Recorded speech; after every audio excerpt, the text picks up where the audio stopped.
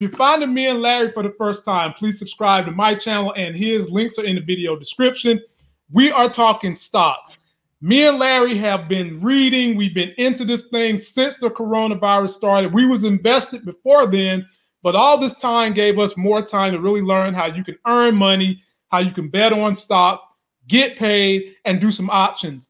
And I'm here to tell you guys, we told you on Tuesday we had an emergency live stream because we told you guys to get up there, oops, wrong one, and buy Tesla because they split. That was the price that it ended on Tuesday. And if you took our advice, because we said it was going to have a run up all the way to the split, this is what it ended today. Yeah. You basically made yourself about $300 per every single share. And ladies and gentlemen, it ain't gonna stop, because what they have done is start a trend that a whole lot of other tech companies claim they're going to follow. And before we discuss that to help you guys make some more money in the stocks, take a look at the buzz surrounding what's been going on with Tesla and how Tesla and Apple has been able to make people consider, okay, there are retail investors who the psychology for them is if the stock is cheaper, I'll buy it, versus the stock being $200 plus. Take a look at this. Great idea, actually, that they did it for both Apple and Tesla. And we applaud the listing exchanges for working so hard to get this done. And I think why it's important, I think professionals sometimes forget that capital management is a big part for retail traders. And so they would like to participate a little bit more. But to go out and buy, 100 shares of Apple right now is probably cost prohibitive for most people. And so if you go down and you cut that price by 4, a few things about it. In a world where we have a 60 basis point 10-year note, you can actually enhance your returns. If you want to sell a put in order to buy the stock, if you want to sell a covered call against your stock, you can start to use that. But besides that, Joe, again, people want to participate more. If I go back to 2014, last time Apple split, that week we saw 7 times more orders. More accounts place orders for Apple that week. People are interested in being involved to a higher level in companies that they know and like. They want more than 1 share or 2 shares. And the capital management part of this is so often overlooked as to how much money people have in their accounts. Okay, that makes some sense, I guess. So to do if you want to sell a put to acquire a stock or do some covered calls, you need more. But it's not that hard to buy fractional or to buy 10 shares of a stock at this point. So that makes sense. That everyone should do it. JJ, you got 30 seconds to talk, or you'll never be on again if you go beyond that. Okay, Joe, I will not go beyond that. But I will say that, again, with these high-priced stocks, people want more than 1 share or 2 shares. They want to be involved. Plus, in terms of market structure, those are protected orders. Okay. It's also a big deal. Even though retail gets great service overall, I think that it's overlooked how much people would like to participate, and this gives them an opportunity to, and I'm under 30 seconds. Okay, so ladies and gentlemen, he just told you the power of what a split does.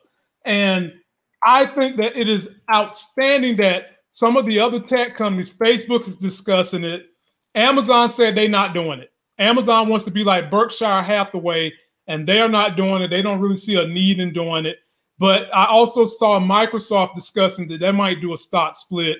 And ladies and gentlemen, even though your goal is still going to be 1 stock, or basically 1 hamburger with a price of $10 versus the same hamburger with $1 for 10 people's value, what these old school heads aren't understanding is that the fundamentals don't change, but the psychology does. And people want whole shares.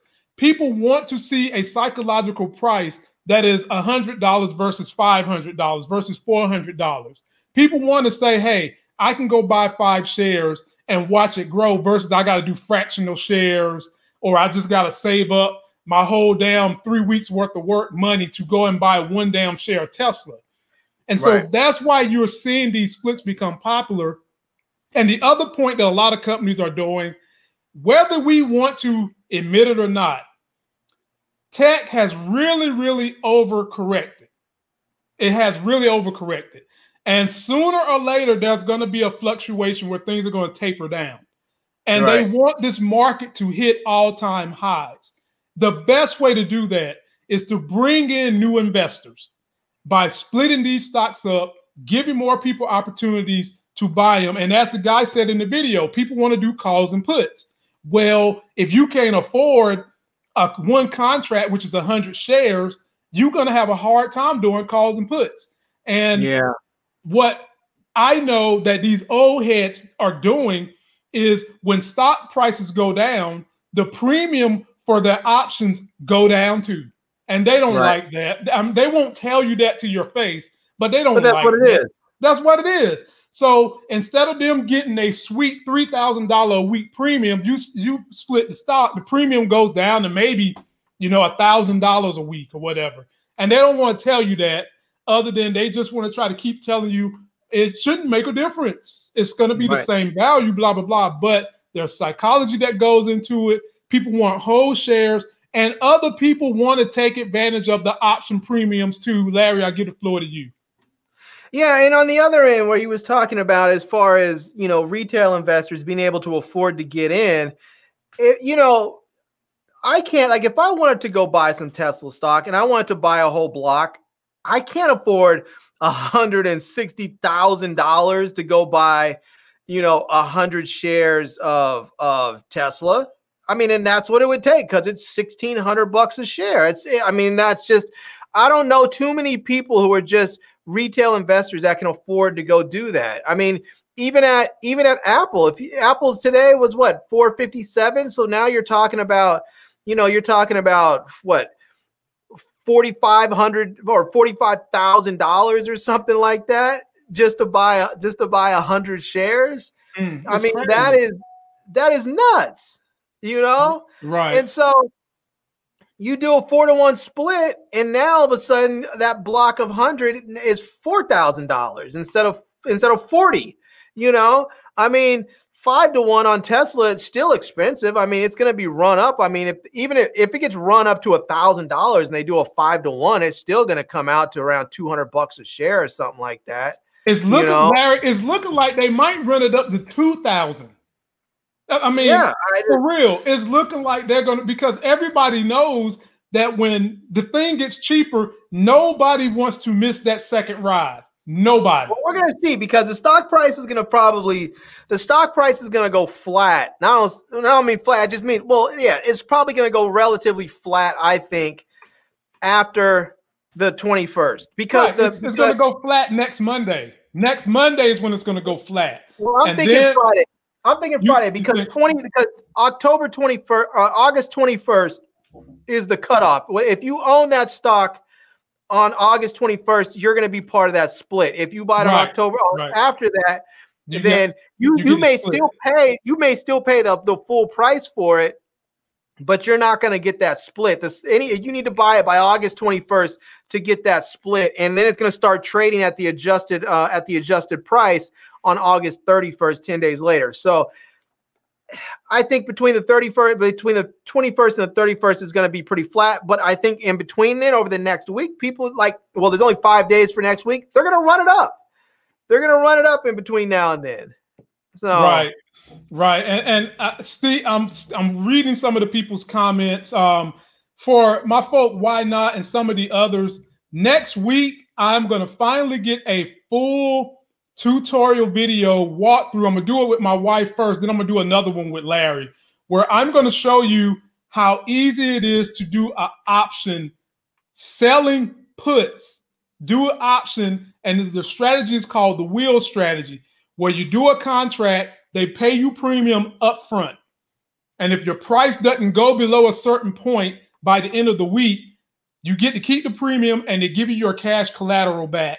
If not, you get the price at a discount, you get the stocks at a discount, and then you pay it, you do another premium with those shares, and then you just sell them for the difference of what you got them at a discount. It's called the wheel strategy. And I'm going to do a full tutorial how to pick the stock, how it works, how insurance companies and banks been doing this for years and didn't want you to really know about it. And this is why a lot of the old school investors are complaining about stock prices dropping, because typically the more expensive the stock, the more premium is going to be involved, because you have institutional people investing in those stocks, trying to find discounts and deals. So for them, you just basically, when you knock that price down to like $200, you're going from, you know, Tesla might be $1,600, it goes down to $300. Right now, option on Tesla in a week, they could make literally $6 grand. But if you knock it down to $300, that $6 grand goes down to about $1,500. So that's another reason why the old school heads are getting mad. But ladies and gentlemen, there's a bunch of high dollar option stocks you can use. And I suggest in the beginning, you don't try to do one like I'm going to show you guys we're going to do that's pretty expensive because it pays a lot of premium. You start with something small like me and Larry did when I was showing him how to do it. And so, ladies and gentlemen, there's never in history been a better time to take advantage of what's going on while you're home, learn all these strategies, make yourself some money.